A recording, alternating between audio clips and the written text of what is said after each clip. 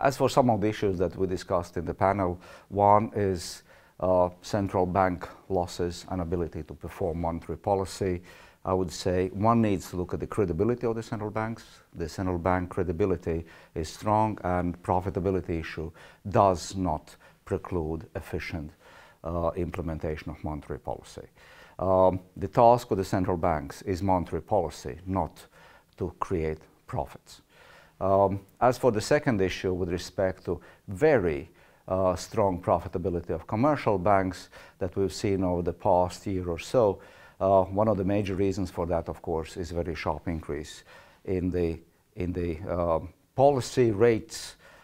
It has not been fully transmitted to higher deposit rates, and net interest income for banks has gone up, which has created lots of discussions in the society, and also fiscal action in terms of introducing various bank taxes, which unfortunately may lead to more fragmentation of the European banking market, which is not good news. So how to tackle this issue? Perhaps the best outcome would be stronger competition and less fragmentation among the market segments. There are a couple of ways that can be done.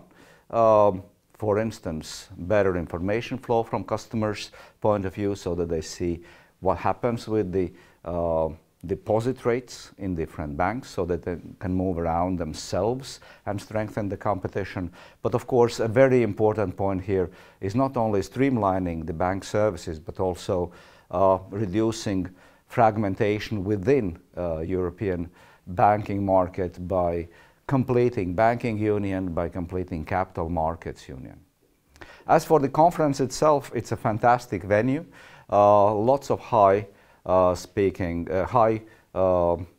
sorry, let us cut here and then you can add on that.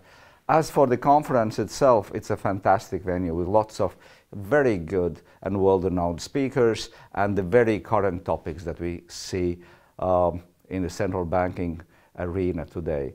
All the best wishes, and hope that this very good conference will continue for many years to come.